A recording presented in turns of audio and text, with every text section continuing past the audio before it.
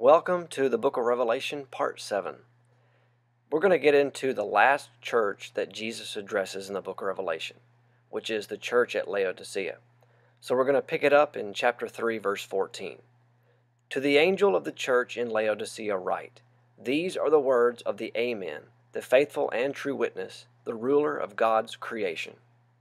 Now that last phrase, the ruler of God's creation, makes perfect sense with the NIV translation, which is what you have here. But when you read the King James Version of where it says the ruler of God's creation, it says this, the beginning of the creation of God. Wow, that sounds completely different than the ruler of God's creation. It almost sounds as if Jesus was the first thing God ever created. Now this is a very critical point. Because if God created Jesus, then Jesus is not God. But the New Testament clearly teaches the divinity of Christ. So what seems to be a contradiction is actually not a contradiction when you understand the Greek. So the Greek word for the word beginning is arche, and it means the beginning, the origin, the person or thing that commences, the first person or thing in a series, the leader, that by which anything begins to be, the origin, the active cause. So, this word does not necessarily mean the beginning. It actually has to do with rank. He is the first, or he is the originator. Okay? The ruler, he's in charge. So the NIV actually gets it right. So let me show you some other translations. The Holman Christian Standard Bible says it this way. The originator of God's creation. God's Word translation, the source of God's creation. The Amplified Bible, the origin and beginning and author of God's creation. So you see, it's not that Jesus was created by God. Okay, it's saying that Jesus is the creator, the source of the creation, which is perfectly compatible with other scriptures, by the way. And here is one of those scriptures, Colossians 1. The Son is the image of the invisible God, the firstborn over all creation. For in him all things were created, things in heaven and on earth, visible and invisible, whether thrones or powers or rulers or authorities. All things have been created through him and for him. He is before all things, and in him all things hold together. And here is John. In the beginning was the Word, and the Word was with God, and the Word was God. He was with God in the beginning. Through him all things were made. Without him nothing was made that has been made. I believe Dr. Bullinger did a very good job of explaining this concept in his commentary on the book of Revelation. Here's what he wrote. Before any created thing was formed, Elohim, which is the Hebrew plural word for God, he took created form in order to create, so that created beings might hold communion with the Creator, which they could not with God who is Spirit. It is only one step to further believe that this form was more permanent, that he took creature form to create, as he afterwards took human form in order to redeem. See, Jesus had his pre-incarnate form. This was the image that all the patriarchs saw. This is the image that Abraham saw. This is the image that Jacob wrestled with. The pre-incarnate Christ, the creature form of Almighty God. So when certain denominations try to say, well, Jesus was created, Jesus is not God, well, you can show them Scripture now saying, wait a minute, the Bible says that Jesus created everything. And if he created everything, therefore he must be God. Okay, continuing on in chapter 3. I know your deeds, that you are neither cold nor hot. I wish you were either one or the other. So, because you are lukewarm, neither hot nor cold, I am about to spit you out of my mouth. What a powerful image here of Jesus spewing water out of his mouth, as in like total disgust. If you've ever tried lukewarm water, I'm sure you would agree that ice cold or even hot would be better. I mean, it's like, please, give me hot tea or give me a tall glass of ice water. But please, take the room temperature water back. But this was the spiritual condition of this church. I mean, Jesus was nauseated. It's like, are y'all going to do anything? I mean, be something hot or be totally against me, but this neutral, you're just sitting there doing nothing. It's disgusting to me. That's actually how God feels about neutral living. I mean, if you're going to be alive, either live for God or just be completely against Him. But just to live your life as a zombie, please. When you do a little bit of research about this ancient city, you learn that it was close to Hierapolis, which was a famous city known for its hot springs. So by the time the water flowed to Laodicea, it was no longer hot, it was lukewarm. So Jesus was playing on that when He used this phrase, "You're lukewarm, I'll spit you out of my mouth." I mean, people in Hierapolis, they're going to sit in the hot springs because it feels good. But do you think anybody was sitting around in lukewarm pools? No. All right, going on in Revelation. You say, "I am rich, I have acquired wealth, and do not need a thing. But you do not realize that you are wretched, pitiful, poor, blind, and naked. I counsel you to buy from me gold refined in the fire, so you can become rich, and white clothes to wear, so you can cover your shameful nakedness, and salve to put on your eyes, so you can see." So when Jesus said to them, "You say you are rich," the reason He said that because Laodicea was indeed a very wealthy city.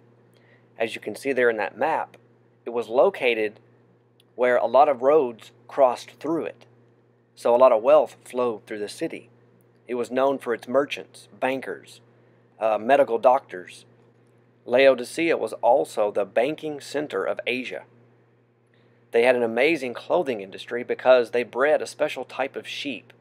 They had black wool, and they used this wool because it was shiny and soft, and they were very well known for this.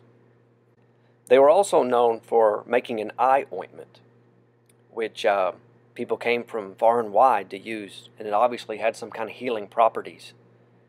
But nonetheless, this is why Jesus said, "You should come to me and buy some salve to put on your eyes so you can really see."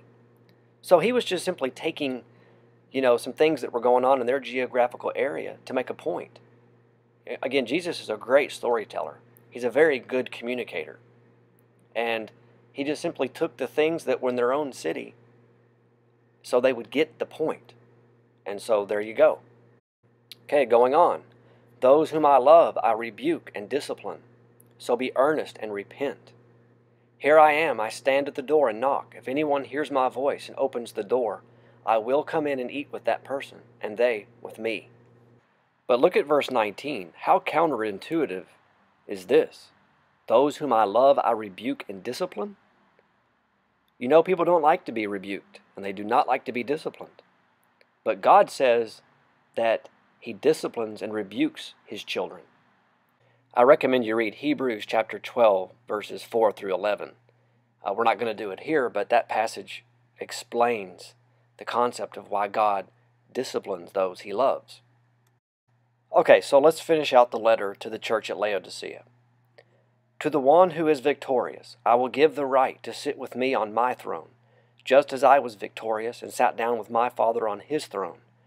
Whoever has ears, let them hear what the Spirit says to the churches. Okay, so now we're going to move on to chapter 4. And we're going to see a vision of heaven. John is going to be taken to heaven and shown the actual throne room where Almighty God sits on His throne. Okay, so here we go. After this I looked, and there before me was a door standing open in heaven. And the voice I had first heard speaking to me like a trumpet said, "Come up here, and I will show you what must take place after this." Now, believe it or not, this verse of Scripture is used by people who believe in the pre-tribulation rapture. And here's how the argument goes. They say the first 3 chapters, the church is mentioned. After chapter 3, the church is not mentioned anymore. And isn't it a coincidence that in chapter 4, verse 1, John is so-called raptured to heaven? So therefore, that represents the church getting raptured. Wow, that is amazing. Okay, first of all, why would John represent the whole church? He's one person. Okay, so it's a major stretch to assume that John represents the whole church. So that's not a very good way to form a doctrine. Now, if you've gone through my rapture video, which I just posted before this one, I go into greater detail about this. Okay, so I'm not going to rehash that here. If you're interested, go back and watch my rapture video. But I just wanted to point that out because I personally think it's kind of ridiculous to make John represent the whole church. And they say, oh yeah, because see, there's a voice like a trumpet. See, the church is raptured when the trumpet blows, as Paul wrote in 1 Thessalonians chapter 4. Yeah, Paul did mention the trumpet. But did you know that this is a simile that he's using here in Revelation? It says the voice was like a trumpet. It didn't say that this was a trumpet. The rapture, there will be a real trumpet blast. This is something that is being used symbolically. So you really can't use this verse to support a pre-trib rapture. But anyway, let's move on.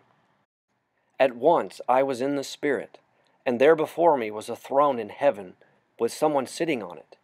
And the one who sat there had the appearance of jasper and ruby. A rainbow that shone like an emerald circled the throne. Now notice that John says that someone was sitting on the throne. God is not an alien being. He doesn't look like some weird creature. He actually has a form. He has a spiritual substance. He has an essence to him. He's not just some ethereal force floating around out there. No, he looks like a person. He looks like a man, actually. If you read Ezekiel chapter 1, Ezekiel says, the one who sat upon the throne had the appearance of a man.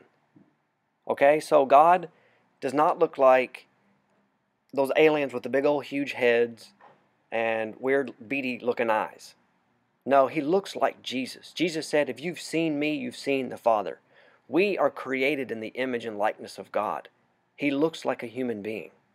Okay, and he really, I can assure you, does not look like a monkey. And here's another thing that John mentions. He says the one that was sitting on the throne had the appearance of jasper and ruby. Again, now he wasn't saying that God was a jasper or a ruby. He was saying he had the appearance like. Again, a simile. Just like we talked about the voice that sounded like a trumpet not being a real trumpet. It's the same concept here. John is simply saying that God was emitting light that was reddish like a jasper and a ruby. And then John says that he saw what looked like an emerald-colored rainbow circling the throne. Now John is doing the best he can here. I mean, he's given a vision here of God Almighty sitting on his throne in the heavenly throne room. And he's seeing brilliant light like he's never seen before. And in human terms, he's trying to describe the divine essence of Almighty God. That spiritual essence that is his life energy. It is his glory. And his glory is only known and shared in the Trinity, among the Father, Son, and Holy Spirit. But God extended the reality of his glory to his children, those who are born again and brought into the family of God through Christ Jesus. We inherit this glory. Now, I'm not going to get into that too much now, but I did devote 7 videos to the glory of God in quantum physics. And I talked about everything from quarks to string theory to quantum miracles, why God emits light. Fascinating stuff, in my opinion. So I highly recommend that you go check out those videos. If you've ever wondered why God emits light, you know, every time he shows up in the Bible, there's brilliant light. I explain that. There's a reason for that. God emits a field of glory. And from this energy field, all of reality manifests. And we as Christians also have a field of glory radiating from our being. Of course, it is invisible light that we can't see, but it has healing power. It has power to do a lot of stuff. Okay, it's called the anointing of the Holy Spirit. It is the presence of God. It is a field of energy flowing out of our spirit. And I explain how all of that works in that 7-part series. So go check it out. All right, let's continue in Revelation. Surrounding the throne were 24 other thrones, and seated on them were 24 elders. They were dressed in white and had crowns of gold on their heads. So who were these 24 elders? Well, we really don't know for sure, but some say that 12 of them are the apostles. But it's kind of hard to see how that could be if John, being one of those apostles, is there right now in the Spirit seeing this vision. So then you have to ask yourself, well, was he seeing himself there in a future state? That's something for you to really think about, and maybe it's possible. I don't know. But they're 24 elders. The most logical explanation is that they're 24 great leaders, men of God from the Old or New Testament. I don't know, but I'm sure we'll find out when we get there. Okay, going on. From the throne came flashes of lightning, rumblings, and peals of thunder. In front of the throne, 7 lamps were blazing. These are the 7 spirits of God. Also in front of the throne, there was what looked like a sea of glass, clear as crystal. So John sees flashes of lightning and hears peals of thunder, which is very, very similar to what the children of Israel witnessed when God descended on Mount Sinai. Now, we've already talked about the 7 spirits that are before the throne, so I'm not really going to go that much into it, but just remember that, in my opinion, these 7 spirits do not represent the 7-fold Holy Spirit. I believe they are 7 angels, and angels are very often called spirits. So you can go back and watch my older videos to pick up on that. All right, Revelation 4. In the center, around the throne, were 4 living creatures, and they were covered with eyes, in front and in back. The first living creature was like a lion. The second was like an ox. The third had a face like a man. The fourth was like a flying eagle. Each of the 4 living creatures had 6 wings, and was covered with eyes all around, even under its wings. Day and night they never stopped saying, "Holy, holy, holy is the Lord God Almighty, who was and is to come." So this vision that John is seeing is actually exactly like what Isaiah saw hundreds of years before. He wrote, "In the year that King Uzziah died, I saw the Lord high and exalted, seated on a throne, and the train of his robe filled the temple. Above him were seraphim, each with 6 wings. With 2 wings they covered their faces, with 2 they covered their feet, and with 2 they were flying. And they were calling to one another, 'Holy, holy, holy is the Lord God Almighty. The whole earth is full of his glory.'" So John was seeing exactly what Isaiah saw. But John called these things that were flying around the throne 4 living creatures. Isaiah called them seraphim. So Isaiah actually identified them as angelic beings with the rank of seraphim.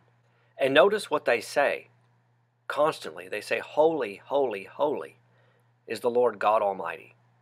Why do you think they say "Holy, holy, holy" 3 times? Because of the Trinity, the Father, the Son, and the Holy Spirit. Because all 3 are holy.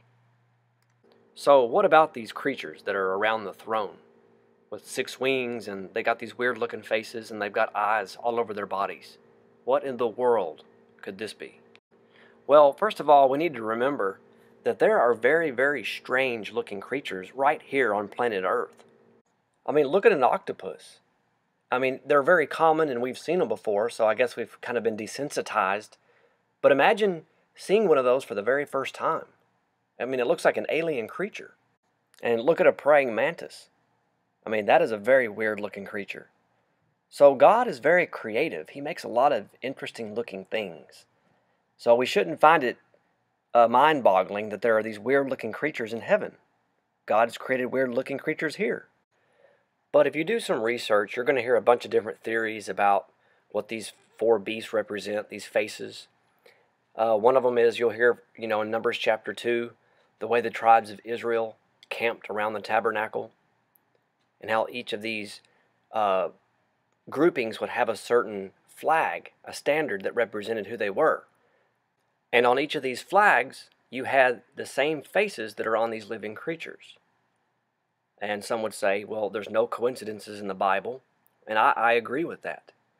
So, you can do your research there and look into that if you want to. But let's move on. Chapter 4, verse 9. Whenever the living creatures give glory, honor, and thanks to him who sits on the throne and who lives forever and ever, the 24 elders fall down before him who sits on the throne and worship him who lives forever and ever. They lay their crowns before the throne and say, "You are worthy, our Lord and God, to receive glory and honor and power, for you created all things, and by your will they were created and have their being." So have you ever wondered how in the world these living creatures, for all eternity, can just say, "Holy, holy, holy is the Lord God Almighty"? I mean, don't they get bored after a while? How many millions or billions of years have they been doing this? I mean, wouldn't you go batty doing this for eternity? Well, think about it this way. I heard somebody say one time that the reason these creatures say holy, holy, holy forever is because every time they make a circle around that throne, they see a new facet of God's glory. They see a new dimension of his greatness. So it's not that they're just programmed robots saying holy, holy, holy. It's more like every time they come around, they just can't help but say, "Holy, holy, holy," in complete amazement at what they're seeing. They're peering into the glory of Almighty God, and they cannot fathom what they're seeing. It's just unbelievable. So, for all eternity, these creatures are in amazement at what they're seeing. That should tell you how glorious, how amazing, how powerful God is. And what's even more amazing, these 24 elders, they do, every time they hear these beasts say, "Holy, holy, holy," they fall down on their faces, they throw their crowns at his feet, and they worship him. Not just once, not just twice, but every single time. That's how worthy God is of our praise and worship. He is so holy. He is so amazing. He's increasing. He's becoming more. He's becoming better and better, believe it or not. And so when those four living creatures come around and see him, they are like, "Wow, he's even better. He's even more glorious." So that they just can't help themselves. And we won't be able to either. When we get to heaven and we see God in all of his glory, it will take us an eternity to even blink. Because when we look at him for the first time, we will be in such amazement that the only thing we will be able to say is just holy, holy, holy. Nothing else will matter at that moment. Nothing else will be more beautiful, more glorious than looking at our Father in heaven, who, by the way, shares his glory with his children. Wow, these living creatures, they can't get up in that glory. They can only peer into it in amazement. But see, we are going to be seated with Christ Jesus on his throne, and we're going to be up in that glory, sharing in that glory that no other creature in heaven or earth will be able to share. Only us, only the children of God, get this wonderful inheritance. Well, that concludes part 7 of our series on the book of Revelation. I appreciate you watching these videos, and those of you who subscribe to my channel, I really appreciate that. And video 8 will be coming very soon. God bless.